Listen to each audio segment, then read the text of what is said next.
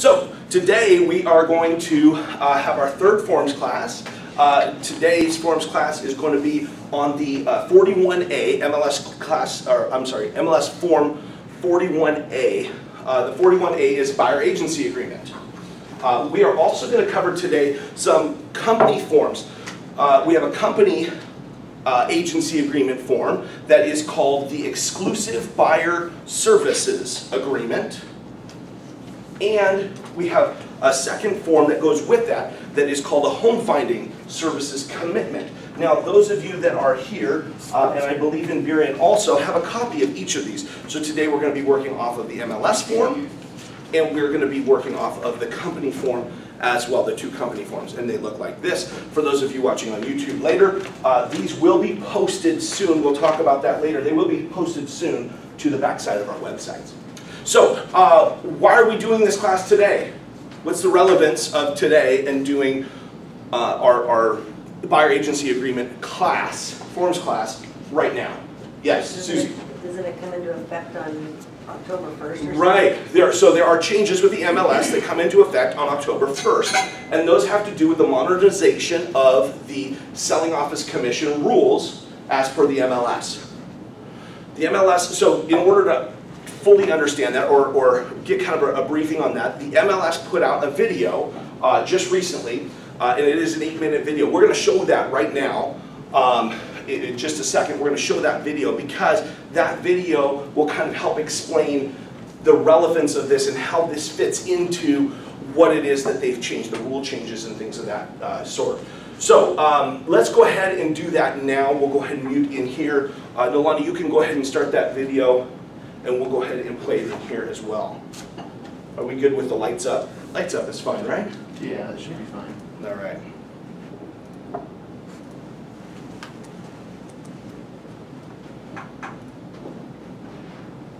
You want me to give it a second or just go ahead and start it? No, go ahead and start it. It's fine. That are effective October 1st. This video will review the revisions, the reason for the changes, and also answer some frequently asked questions. There are two rule revisions effective October 1st. The first will allow members and subscribers to publish the Selling Office Commission and Selling Office Commission comments field on their public IDX and VOW websites. In addition, the Selling Office Commission and Selling Office Commission comments field will be added to client reports in Matrix and also to the client portal system in Matrix. The second revision removes the requirement that each listing contain an offer of compensation to the buyer's broker. If the seller decides not to offer a selling office commission, the rule provides that the buyer and the buyer's broker can negotiate for compensation as a part of the buyer's offer. There were several reasons behind the change allowing members to publish the amount of selling office commission. First, it allows brokers to more efficiently provide buyers with additional information at the outset of the transaction. Brokers could always share the amount of the selling office commission with their clients. This change allows them to do so more efficiently. Second, the change provides for complete transparency with regard to buyer's broker compensation.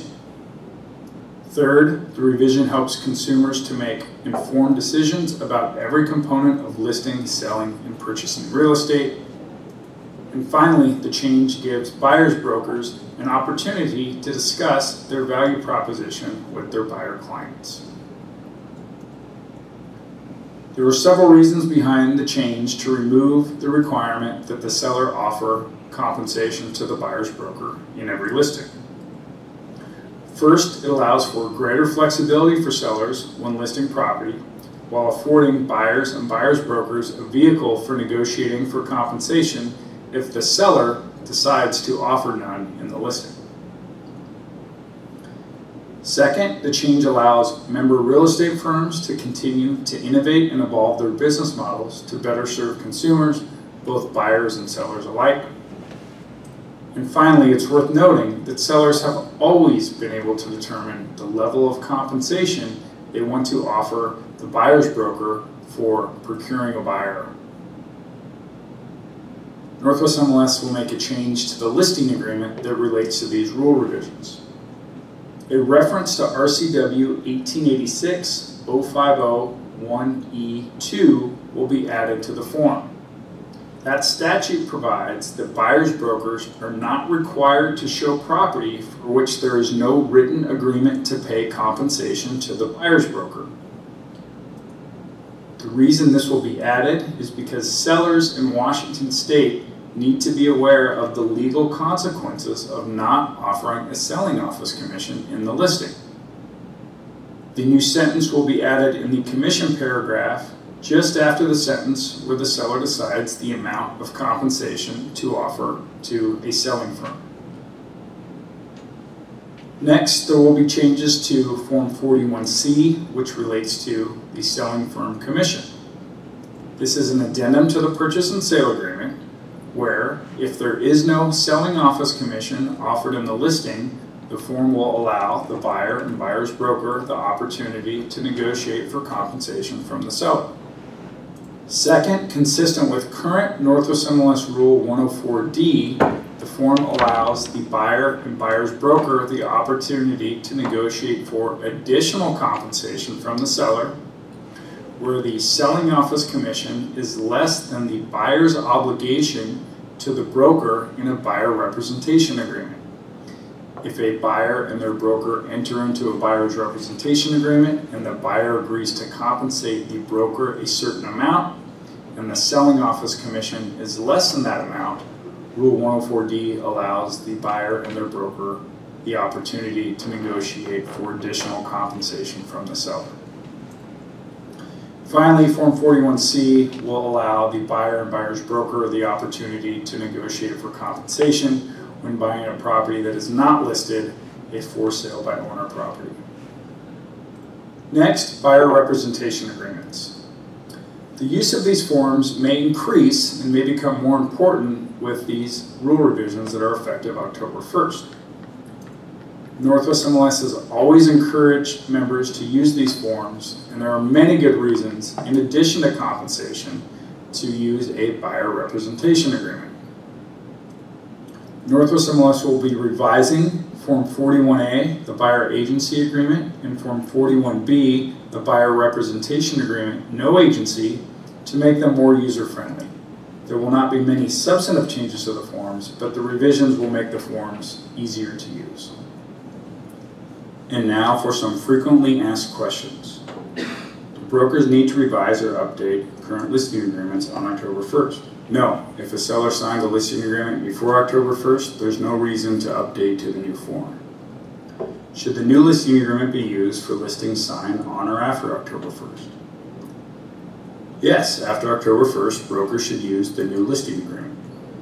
What factors did Northwest MLS consider when making these changes? Northwest MLS considered many factors, including the effect of the changes on its member real estate firms, its broker subscribers, the effect of the changes on consumers. Northwest MLS also considered 3 class action lawsuits that were filed against the industry earlier this year. Also, discussions by the Department of Justice and the Federal Trade Commission regarding the status of competition in real estate, and including the idea of parity, and that is, if a consumer can walk into a brick and mortar real estate firm and get information from a broker, for example, information about commissions, the consumer should also be able to go to a real estate firm website and get that same information. Finally, does Northwest MLS expect significant changes in business practices on October 1st? Generally, no. Northwest MLS expects business as usual. There may be more brokers using the buyer agency agreement, and there may be a handful of listings where the seller decides not to offer compensation to the buyer's broker, but generally speaking, Northwest MLS expects member business practices to generally remain the same. For more information on these changes, please review Northwest MLS's website, where you can find Legal Bulletin 217. some additional frequently asked questions and answers to those questions, and you can also review the revised forms. If you have additional questions, please discuss these issues with your designated broker or branch manager. Thank you for watching this video relating to Northwest MLS rules and forms revisions effective October 1st. All right. Let's see if we can get here in. Okay, give me a second. Yep.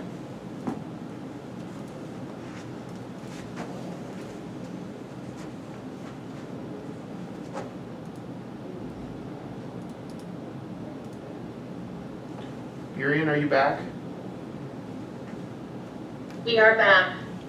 Awesome. All right.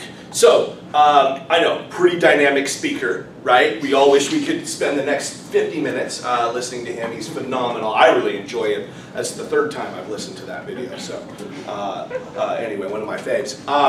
At any rate, so we're not going to get into logistics of the rules change and what that means and all those things. We are going to talk, though, about the rules change in relation to these forms, right? So what is it that the rules change is that these two kind of adjustments are going to have on the forms themselves? Well, let's look at it, okay? So the rule change on the MLS, Rule 104D, he alluded to it there, allows the buyer and the buyer's agent to negotiate if the seller is offering a commission lower than the amount agreed in the buyer agency agreement that the buyer will pay to the buyer's broker. Okay? So, for those of you that are going to be watching this later on YouTube, stop. Stop. Watch now. Watch now. Because this might be the most important thing that we're going to cover today. Okay? I know on YouTube they kind of breeze through it a little bit, so I want to catch some attention. This is where it talks about, well, what happens if somebody's offering a lower commission? Now, the MLS is now saying, hey, you can negotiate that commission if it's lower than what you have on the buyer agency agreement. That's actually something that's been before you could do, but highlighting what happens if the seller does not offer a commission at all. We now have the ability to go back and negotiate a commission on behalf of our buyer with our buyer's instruction when making the offer in order to do that. But the key thing here is, and you'll use a 41C for that. We're not going to go into the 41C today, but the 41C is the document you would use to ask for the commission. That is 41C, Selling Firm's Commission, is the title of that form. If they put a commission of 1%, and you have a buyer agency agreement that says you get 3%, then you can negotiate. If it's listed at 1% commission and you have no buyer agency agreement, can you negotiate the commission? Well, No. okay. No, it doesn't allow for that. If it's 0%, yes. Yes, if it's 0%.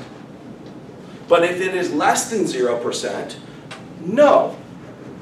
Or I'm sorry, more than 0%. If they're offering something, no, you can't. The buyer agency agreement is what enacts that ability, what makes that possible for you to do, because you have a contract with your buyer that your buyer is going to compensate you, right? So your buyer, it's in your buyer's best interest probably to get that negotiated in so that they don't have to bring the money to the table themselves, right? To compensate you the difference. Does that make sense? So the question then is, well, what if the listing office offers $100 selling office commission, right? So it's not 0, it's $100, right?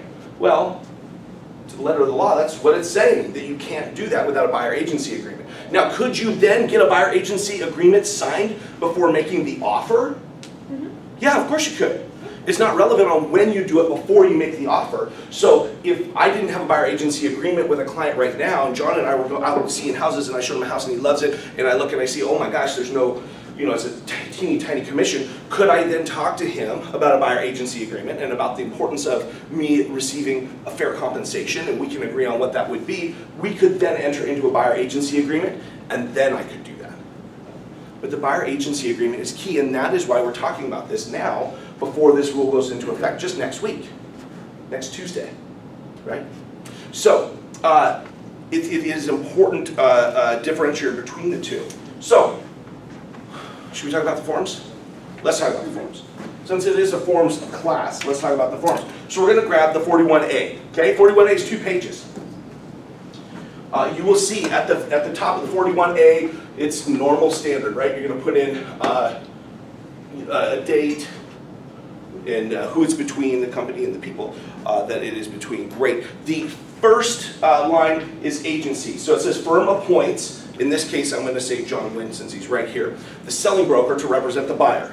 This agreement creates an agency relationship with the selling broker and any of the firm's brokers who supervise the selling broker's performance as buyer's agent / supervising broker.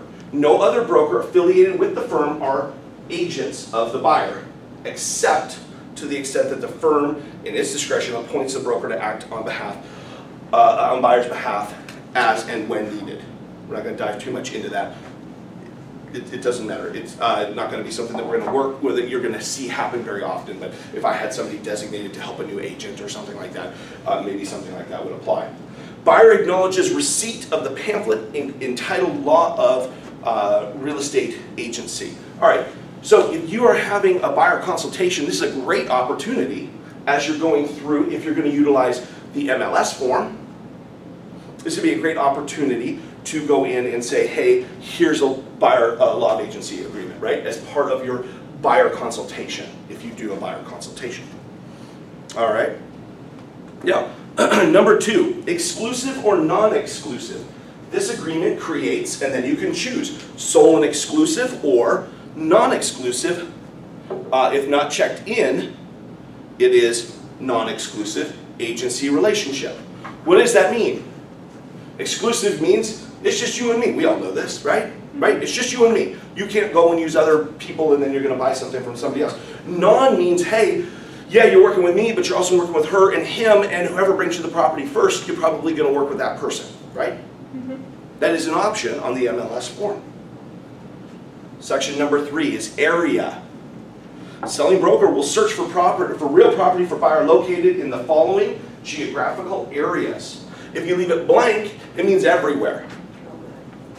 Well, no good. Okay, I appreciate that. So no good. However, if I am doing a buyer agency agreement, honestly, I'll probably leave it blank because, yes, there are areas maybe I shouldn't be selling in. I really probably shouldn't be selling in Vancouver, Washington. I don't know anything about what's relevant and what's happening and all the different things that make up what's going on in the real estate market in Vancouver, Washington. However, I can always refer them. I would be as open as possible to give me the most options possible in this case. But maybe you're entering into an agreement with someone and they're like, hey, we only want you to represent us if we purchase this one house. So you could put in the area an actual address. And it can be specific to just that home. So this can be utilized in multiple ways like that. Again, generally you'll probably leave that blank. Section number 4. Firms listing / selling brokers own listing and dual agency. If the selling broker locates a property listed by one of the firm's brokers other than the selling broker, buyer consents to any supervising broker who also supervises the listing broker acting as a dual agent. Basically, that's just saying they're agreeing to me as your managing broker in both spaces as being a dual agent, okay? I lost my place. Further, if selling broker, the buyer's broker, locates a property listed by the selling broker, so one of their own properties, their own listings, buyer consents to the selling broker and supervising broker both acting as a dual agent, okay? So section number 4 of the MLS form really protects you. It says, hey, I can be a dual agent, right? It's a good opportunity to bring that up and talk about that, but that's what that section says. They're agreeing to the managing broker being a dual agent. If you bring them to, if I were to bring my client to somebody in another space, or you if you bring your own client, all right? Number 5. Terms of the agreement. This agreement will expire, and then blank, 120 days if not filled in. My recommendation is to fill in 365 days. Why would we do that? We'll read in a minute that this contract is voidable by either party at any time. Okay? It really doesn't bind them to you past the last day that you're helping work with them. Okay? It binds them to the things that you've already done for them, but not the things you will do in the future, because they can kill this agreement at any time. So I'm going to leave it at 365 days, and I'm going to say let's not have to worry about coming back and signing this again if for whatever reason our search takes longer than expected. It's not unreasonable. That's how I would handle that portion. It will expire in X number of days, or by prior written notice by either party. Buyer shall be under no obligation to the firm except for those obligations existing at the time of the termination. So again, that speaks to anything that has happened before, right? If I've already shown you a property, and then you terminate this, and then you go back and buy that property, right? That's something, because we've done work for you before within the contract. But if we terminate today, this afternoon you go see a house with somebody else, then you can write that deal and close that deal with that person, even in that area that you had a contract with me on. Write questions down. We'll get them at the end, just so we can keep a good flow. Number 6, no warranties or representations. This is something else to protect you. Okay, firm makes no warranties or representations regarding the value or the suitability of any property for the buyer's purposes. Hey, we don't know for sure this is going to work for you, right? Remember, as an agent, I've said this many times, right? We always want to be more than we probably should be, right? We want to be the expert, we want to know everything, we want to get all the information, we want to give everything, and that's not always really what we should be doing, right? We want to be an advocate, but we also are not lawyers. We're also not equipped sometimes to give information. This is, hey, we're not warranting that this will do everything. This property that you're looking at or want to purchase will do everything you want it to do. Okay? Buyer agrees to be responsible for making all inspections and investigations necessary to satisfy buyer as to the property's suitability and value. Makes sense. They have to do their own due diligence, right? Inspections recommended. This says right here, hey, you should probably have an inspection. Firm recommends that any offer to purchase the property would be conditioned on the buyer's inspection of the property and its improvements. Firm and selling broker have no expertise on these matters, and buyer is solely responsible for interviewing and selecting all inspectors. Compensation. Number 8. Buyer shall pay firm's compensation as follows, and then they give you a blank. This space is a blank. This is where you're going to write in whatever that compensation model is going to be for you and your client. Okay? Maybe different for different people on different situations. If I was just writing in one address, they had already identified the property. You know, maybe it's a lower commission structure there. Whatever it is, but that's where we're going to put it in. Okay. Now we get to 8A and 8B, which are a little confusing. They were confusing to me. Let me take a drink here. They're very, very, very similar. In fact, they're so similar that I went through and I blacked out all the same lines so that I could get to the meat of the difference, okay? Nolani in Burien helped me with this, and I give you a lot of credit. Thank you, Nolani. First, the 8A, exclusive. If the parties agree to an exclusive relationship in paragraph 2 above, and if the buyer shall, during the course of this agreement, purchase a property located in the area, then the buyer shall pay the firm a compensation provided for herein. Okay? So that just refers back to, hey, you got to pay that compensation. If the buyer shall, within 6 months after the expiration or termination of this agreement, purchase a property located in that area during the term of this agreement, or in that area that during the term of this agreement was, 1, brought to the attention of the buyer by the efforts or actions of firm, or through information secured directly or indirectly from or through the firm. Okay, so basically any information, if they got this because of information that you brought them. Number 2, a property that buyer inquires about to firm, then buyer shall pay the firm the compensation provided for within. So again, number 2, the property that buyer inquired about. So if the buyer brings a property to you and you give them information, they are also still subject to this agreement. Now all of those same words, well, I'm sorry, Section 2 has most of those same words, but Section 1 is referring to area, where Section 2 is not referring to area. It's a subtle difference. We're not going to read section, well, do you want to read it? We should read it. Yeah. Non-exclusive. If the parties agree to non-exclusive relationship in paragraph 2 above, then if buyer shall, during the course of, within 6 months after the expiration or termination of this agreement, purchase a property that, during the term of this agreement, was 1, brought to the attention of the buyer by the efforts or actions of firm, or through information secured directly or indirectly from or through firm, or 2, a property that buyer inquired about firm, then buyer shall pay to firm the compensation provided herein. Woo! That's pretty good, right? Not bad. Okay, so what are we saying here? Basically saying, hey, anything is brought to you by the agent that you have a signed agreement with, you're going to pay compensation on. Up to 6 months after that, the end of the termination of this, if it's something that they brought to you, okay? Does that make sense? Now, let's see, there's a subtle difference between the two, being that in the first portion, A, it talks about area, and in B, it doesn't talk about area. That's the difference between these two paragraphs. Why does it matter? Why does area matter? Well, for that we're going to go to the manual for the form. In the manual for the form, on the first page, section B, it talks about exclusive versus non-exclusive. And it says, this agreement has the option for the firm and buyer to select either an exclusive or non-exclusive agency relationship. The exclusive option allows a broker to be the buyer's sole and exclusive agent in a certain geographical area. So here's talking about area, right? Sole agent in an area.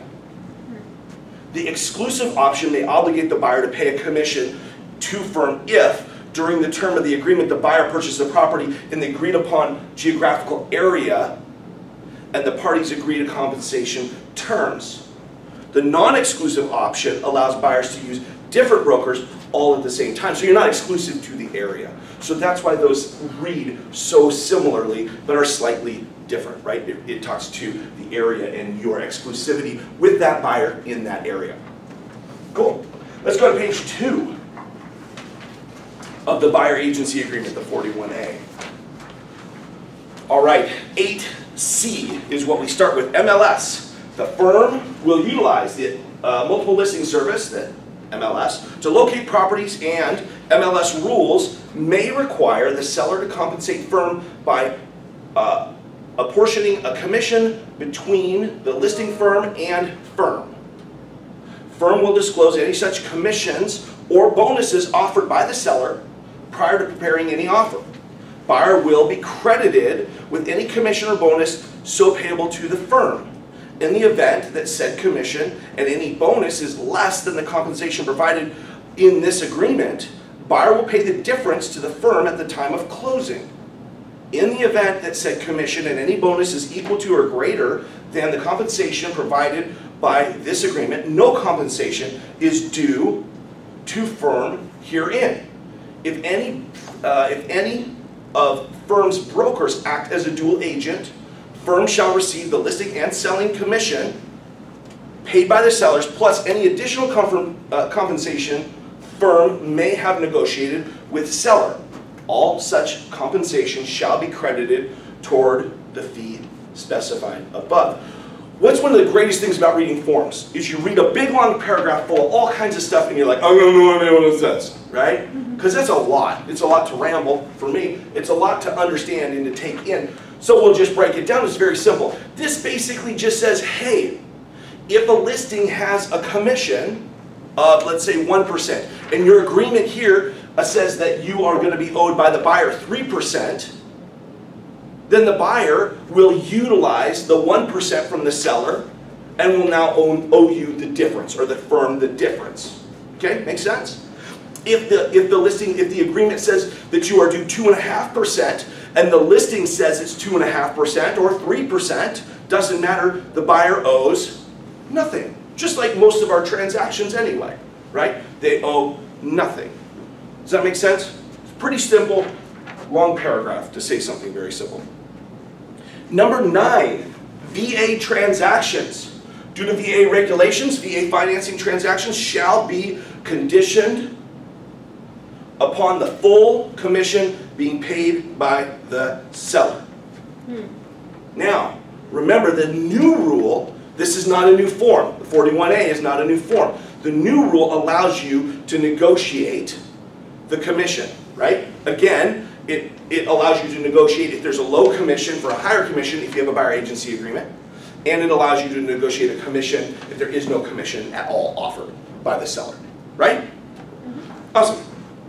Number 10, no distressed home conveyance.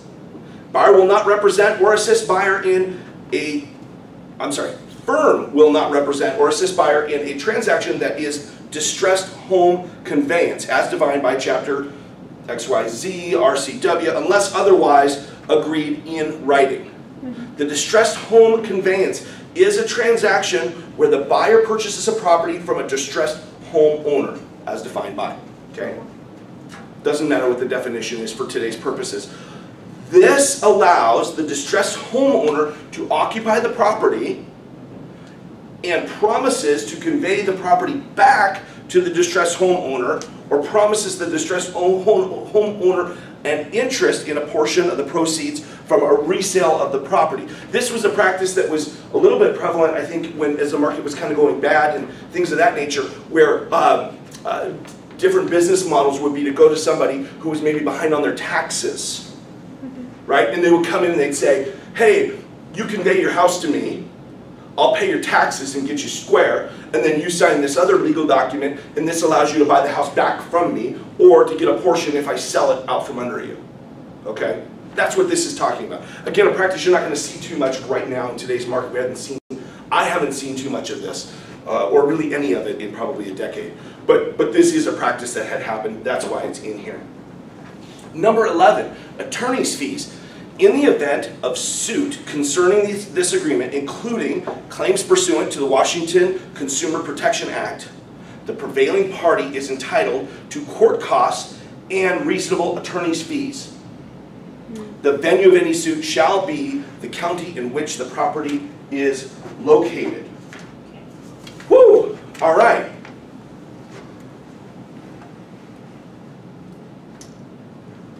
We just went through an interesting document. Anything in there shouting out at you as to why maybe a lot of agents don't feel comfortable trying to get buyers to sign that agreement?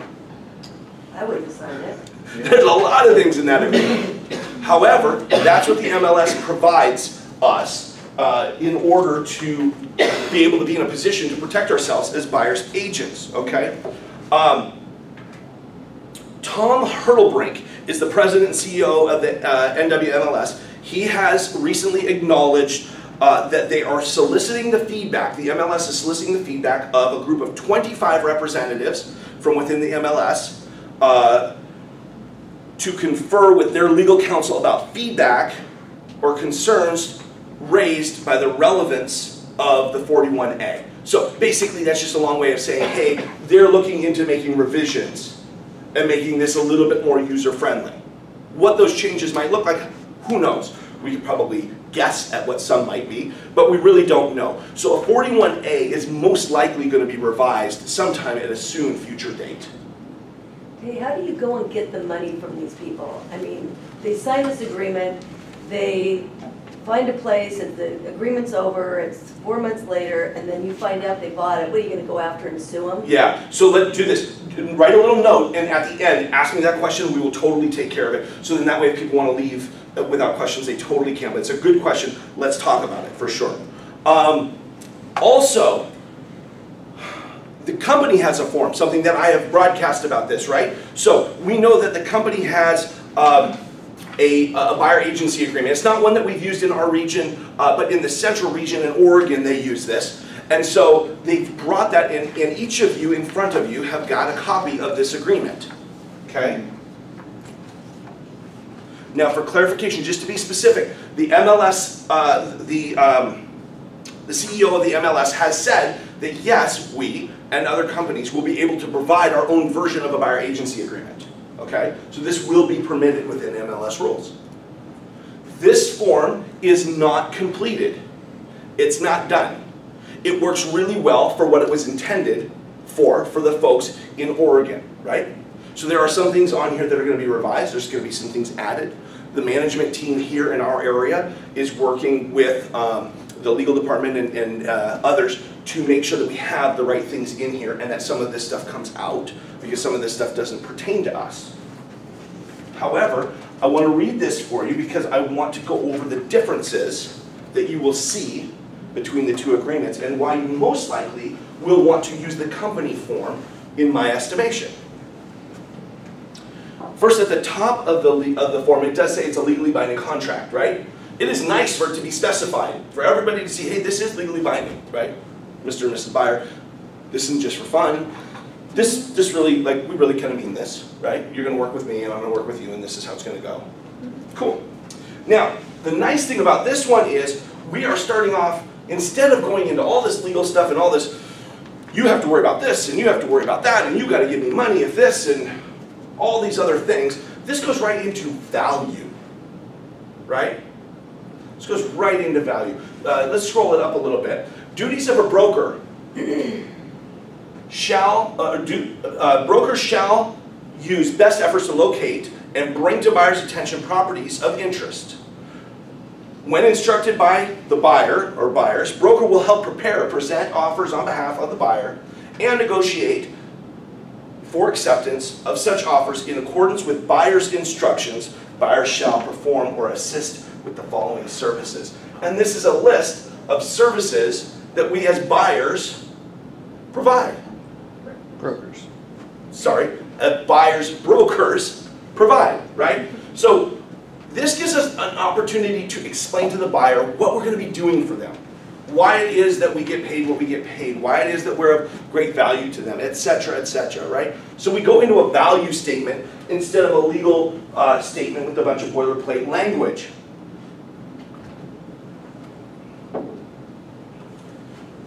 Next section, very similar to the 41A. Buyer understands that broker shall not be expected to render specialized professional service to the buyer, such as detailing property inspection, land use or title analysis, tax advice, environmental risk evaluation, or legal services. Buyers shall be expected to engage and pay for such professional services separately.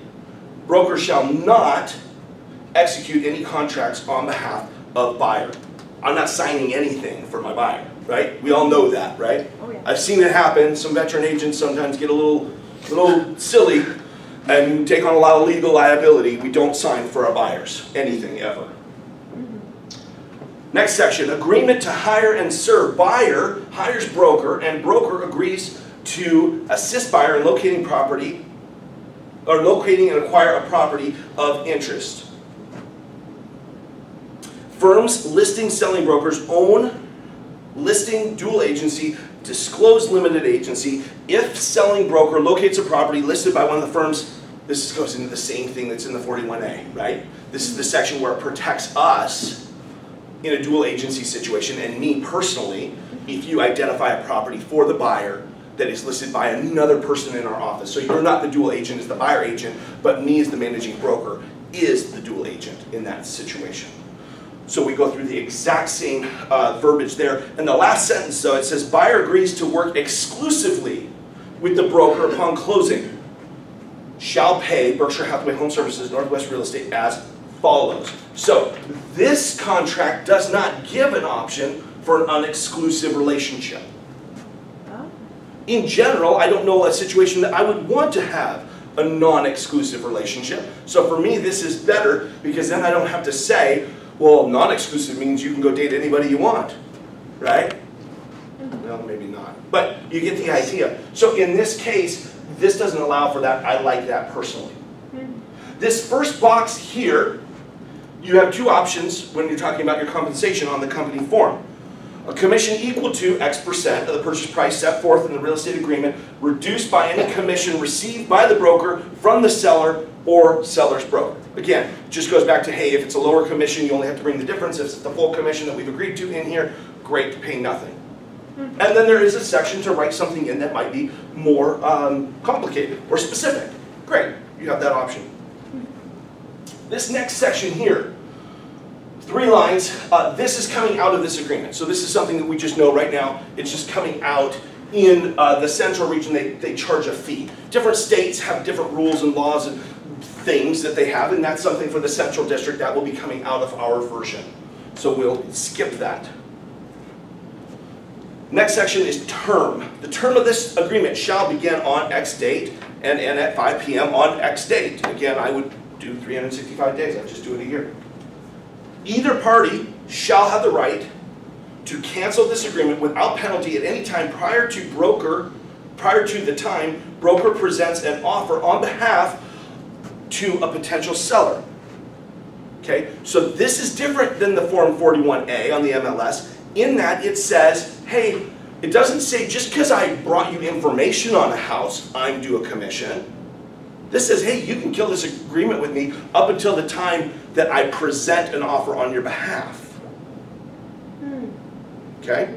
So this is less limiting to a buyer. Now this is verbiage that we will probably be working on and adjusting to sound a lot more like the MLS form. Okay? But this is what it says now. So that's what we're going to deal with now. The entire agreement is the last portion. The terms of this agreement are the complete and final expression of the entire agreement between buyer and broker and cannot be altered, amended, modified, or changed except in writing signed by both buyer and broker.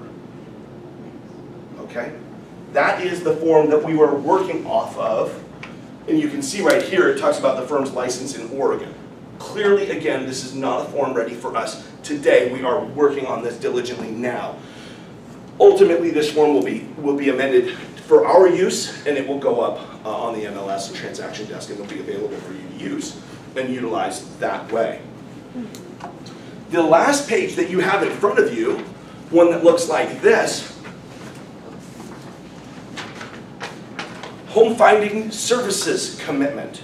Now, you're looking at that and you're thinking to yourself, oh my gosh, is Tay seriously going to go read all of that? And the answer is no, I'm not going to read any of that. Yeah. Okay, we're not going to read this document, but this communicates more information and more value between you, the buyer's agent, and your buyer, right? This gives you options. You can check boxes that would apply to services that you are going to render to your buyer. Again, building the value and the expectation that your buyer can have of you and helping them understand that they're entering into a business relationship with you where they are going to receive significant attention and value and service. This again is a company form only. There may be slight revisions to this, I don't know yet, but at the end of the day, I believe that this form gives you a lot of value and much more ease in presenting this to your clients. And I think that that will have some value as you go forward. All right, so, wow, that's a lot. We've been through 2 different versions of a buyer agency agreement, right? So, why haven't agents been using this agreement? The 41A, let's say, because we didn't even know the other one existed until right now. Why are agents in the MLS not using buyer agency agreements? Sounds a bit grim to buyers. Sounds grim. Maybe you aren't comfortable with it, right? Maybe we're not comfortable presenting it or explaining it, right? Absolutely. Wow. Why would they sign it? Why would they sign it? Right, why would they sign it? Well, if they want to work with me, if they want my time and effort and energy, then they're going to need to sign that, right? Yeah. Absolutely. Yeah, why would they? Why should they use it? Why do we need to be using it? Yeah. We talked about this a little bit earlier, right? Why do we have to be using? Compensating us fairly. Because it allows us to do some things if the buyer, or I'm sorry, if the seller is not compensating us in a manner that we feel is fair for our expertise and knowledge. Absolutely. Absolutely. Why else would we want to use a buyer agency agreement? To negotiate so the buyer isn't liable for the commission. To negotiate so the buyer isn't liable for the commission? Absolutely. Also, reasons that we would want a buyer agency agreement signed is it protects us as an agent. We all have clients right now, buyers, that are out there looking at open houses without us. They are. We're sending them listings and we're showing them houses, but they're still out there looking at open houses without us. They're not even telling us because they don't want to waste our time, right? Because they care about us. And they also know that they're just, hey, oh, I don't know, I told them West Seattle, only West Seattle, but then we saw this house in Seahurst, and it's a Craftsman, and I could never buy that in West Seattle for that price.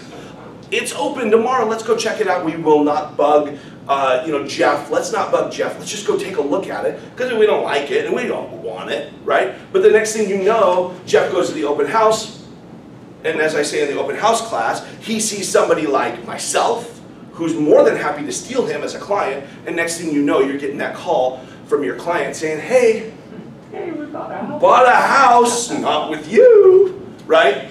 This prevents that. This says, hey, great, you bought a house, congratulations, how would you like to send the money, right? So I've been working with you, I've been serving you, I've been doing all these things. That will never happen when you have a buyer agency agreement signed, because you'll have the opportunity to explain what that is. So that snarky comment or conversation really would never happen, because you have the opportunity to sit with your buyers and say, today we're signing an agency agreement. This is what I am committing to you, and this is what you're committing to me, right? So you have a chance to talk about that scenario. If you were to successfully enter into this agreement, your clients would now be on your team, though. They would be looking at the commission offered by the seller. Okay, so Jeff says if you successfully got this completed and signed, that it would create maybe more of a team mentality between you, the agent, and the buyers, and they would understand your value, and if they saw a lower commission, they might react in a way that would be beneficial to you. And that's right. That's what I think absolutely will start happening with this. The MLS is trying to bring transparency. That's what the changes are about. Transparency, transparency, transparency. Through transparency, we have created expectations. And when we have specific expectations that have been created, if we can share with them what to expect before it comes, it will be easier once it comes to deal with said expectation, or said issue, or item, or thing, right? So, the whole idea behind this is, hey, let's have the conversation up front, let's have them see what my value is, and explain that there are business models out there that curb the compensation for all of this value that I am bringing. And so if you would like to work with an agent that brings all of this value, this will be something that you would want to do. Now, we're not going to get into today in this class best practices for getting this accomplished. Talking points, things like that. We don't have time for that today in this class. I would like to do a lunch and learn kind of a situation, a little workshop maybe, in each space to talk about different ways and talking points and things of that nature. But today we're just not going to have the time to do that. You're right though, Jeff. This does give an opportunity for us to be on the same page, because they're going to be seeing the selling office commission. Selling office commission, as the different websites adjust to this change, and the Northwest MLS is the first one to make this change, but as they adapt to this, you will start seeing selling office commission on all the main websites, Zillow's and Redfin's and wherever else, Berkshire Hathaway's website, things of that nature. And yes. will that happen automatically? So Windermere.com or something like that takes the information from the MLS, and now that MLS will include the SOC. So Bruce says, is that going to happen automatically? And the answer with other companies going to scrape that information? And the answer to that is, I don't know exactly what's going to happen.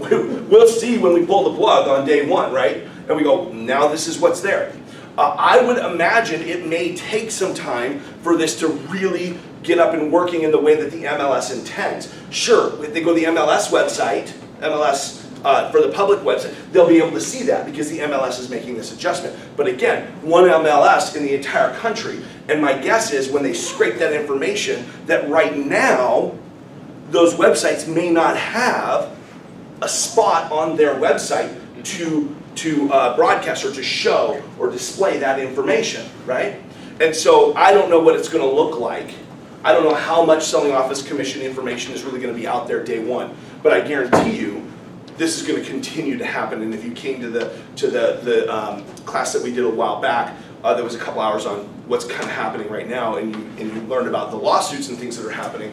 Guaranteed, this is going to continue to roll, and more MLSs are going to implement it, and so the websites will catch up if they haven't already come up with a solution for day one. But I don't know that.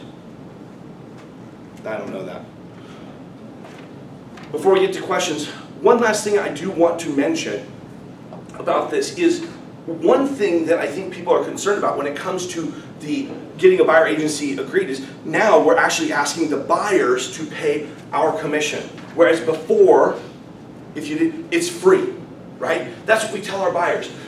I cost you nothing, okay? But what we have to remember, and the perception that we have got to put our heads in now, because that was a good selling point. I'm free to you. But was that really true?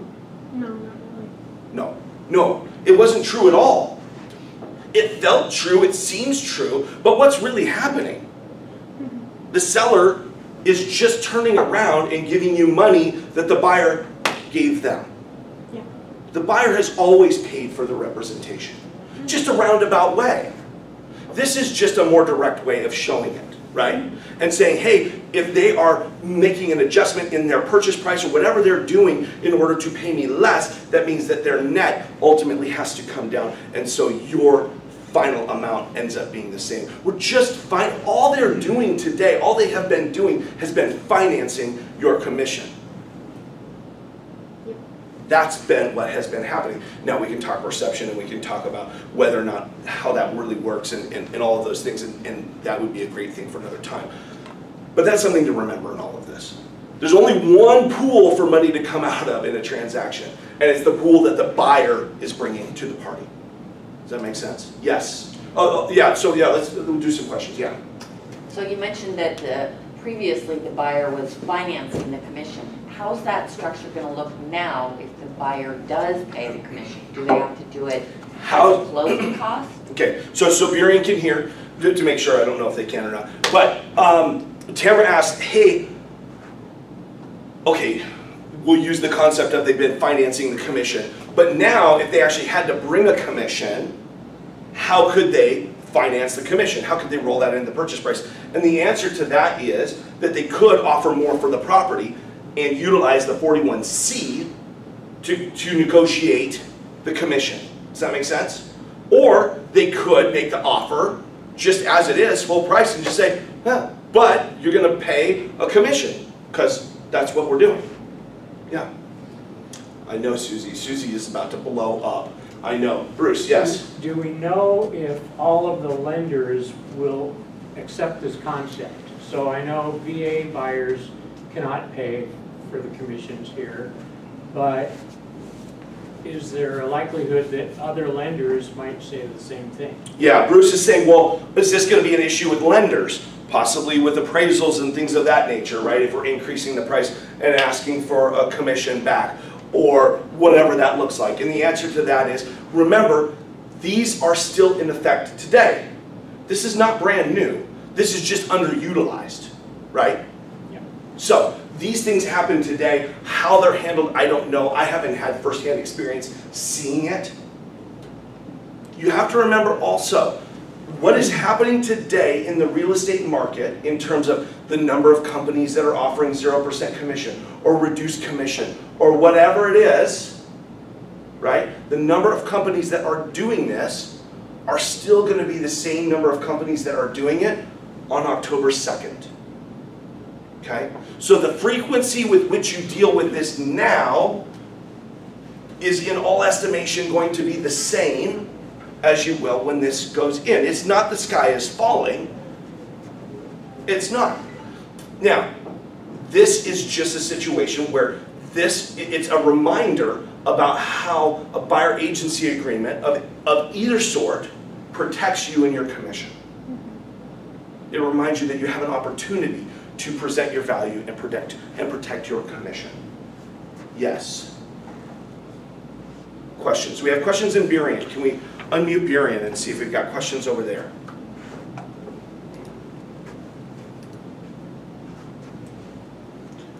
Any questions in Burien?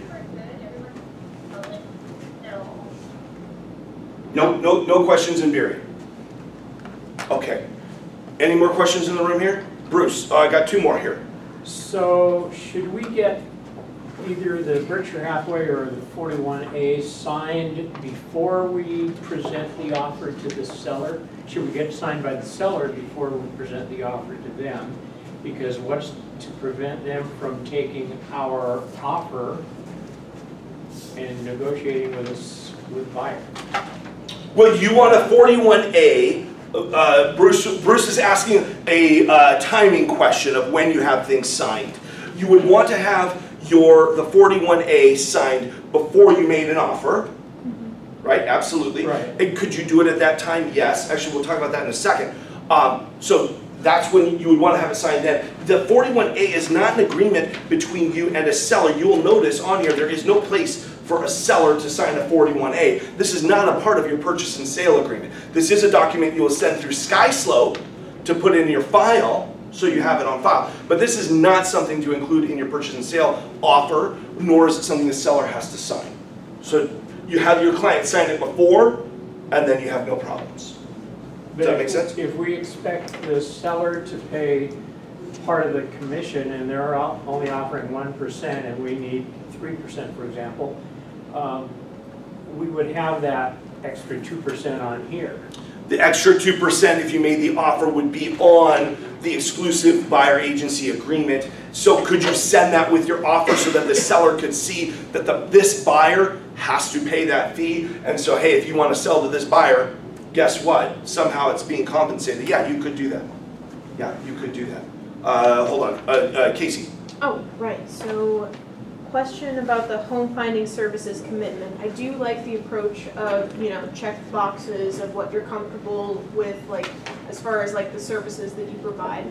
Also just, hey, I'm providing you this much value. Sure. That sort of thing.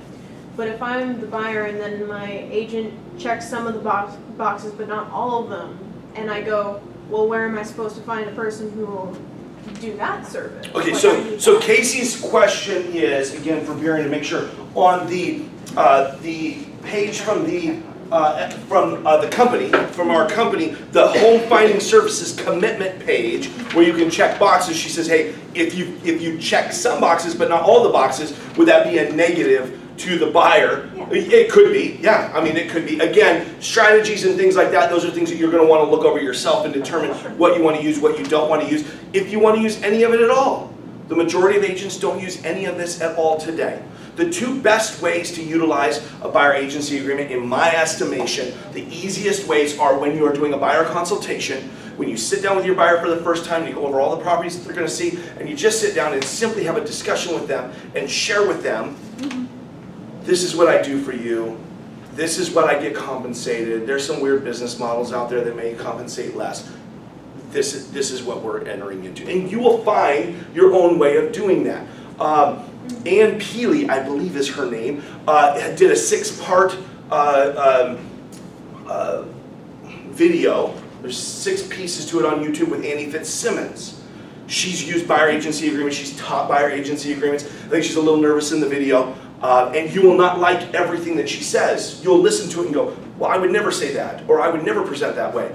And of course you wouldn't, because you're you, right? Yeah. So you would never present everything the way I do it, nor would I do it the way you do it. But you could watch that video if you look Annie Fitzsimmons one-on-one is what it's called on YouTube. You can look those up. And they're detailed. It's probably about an hour total, but you can get a perspective and a role play of how she utilizes a Form 41A. And you'll take things that you like and you'll leave things you don't.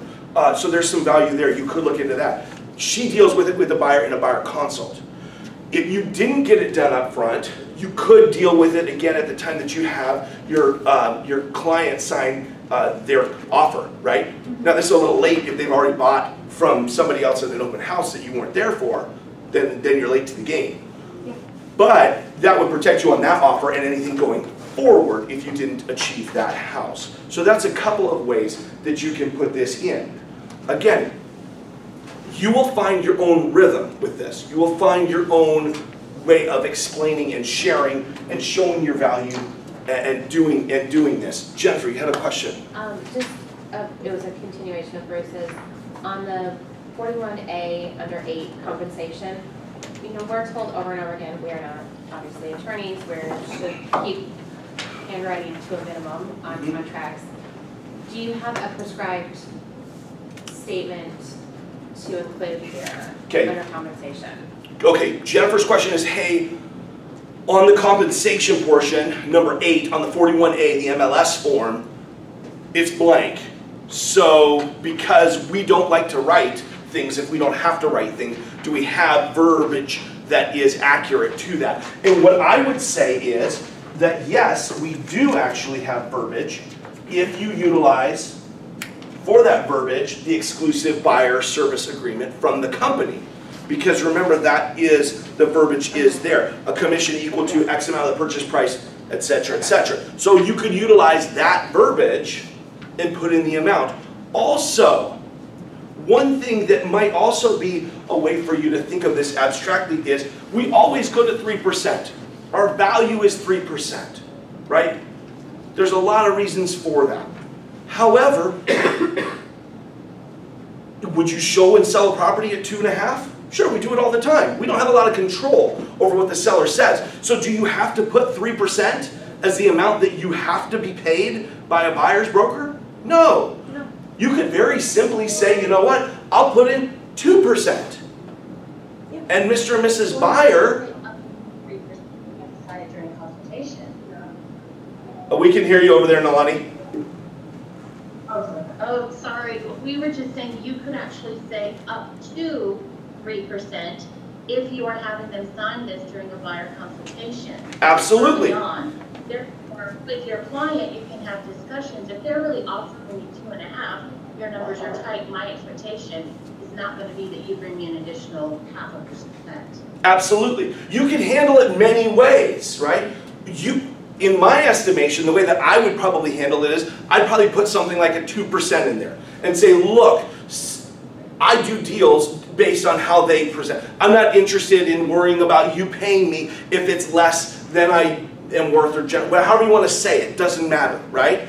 But 2% is about the lowest that we see, unless we're dealing with some of these companies that are trying to cut costs.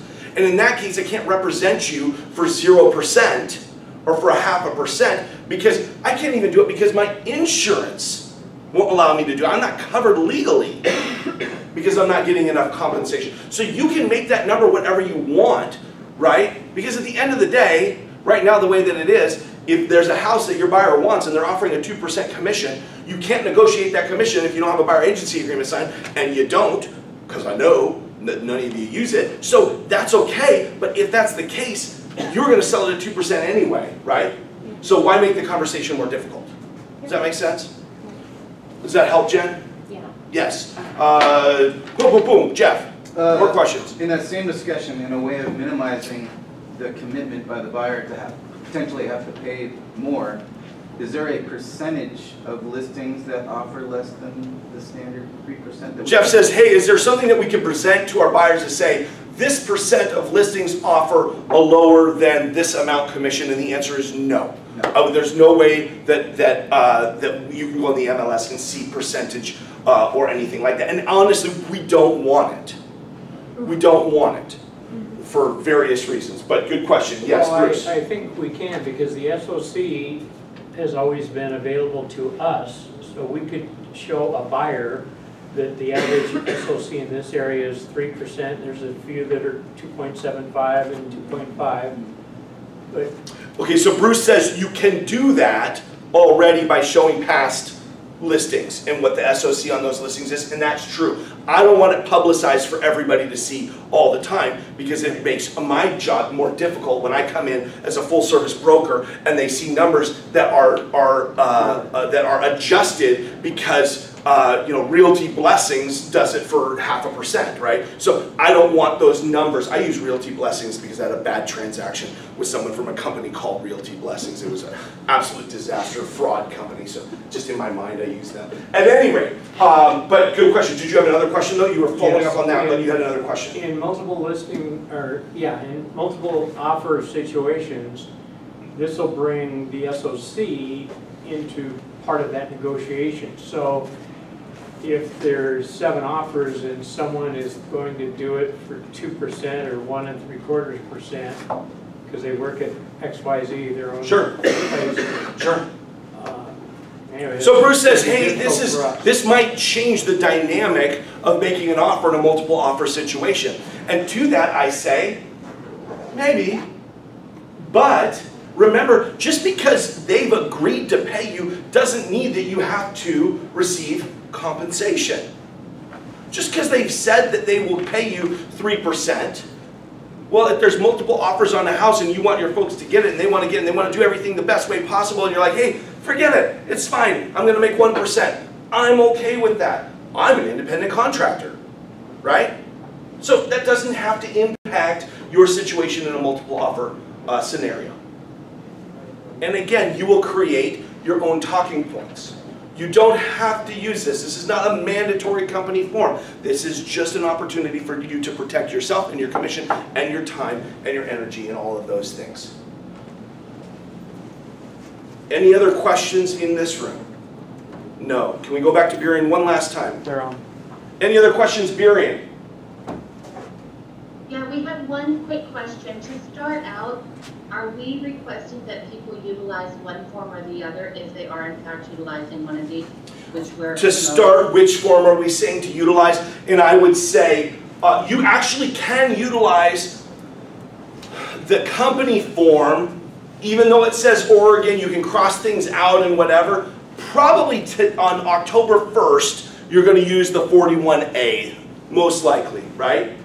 That's most likely because that is a complete form that has been established, and that's probably what you're going to use day one. Again, we're working expeditiously to put out the new form in a way, the company form, in a way that works for our region, but I don't know timing on that today. Yes, Jen?